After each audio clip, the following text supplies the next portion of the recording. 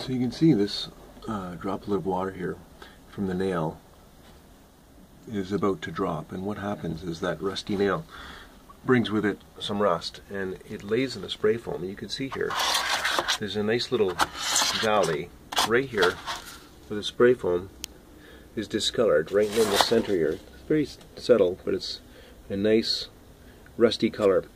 That foam just penetrates, the water just penetrates through the foam and gets in there, and it comes out through the drywall wherever it can't get through the vapor barrier below it. You can see a bunch of these. You know, here's a discoloration right here from a nail above. Sticky nails, and this is a big issue here. Another big bubble of water.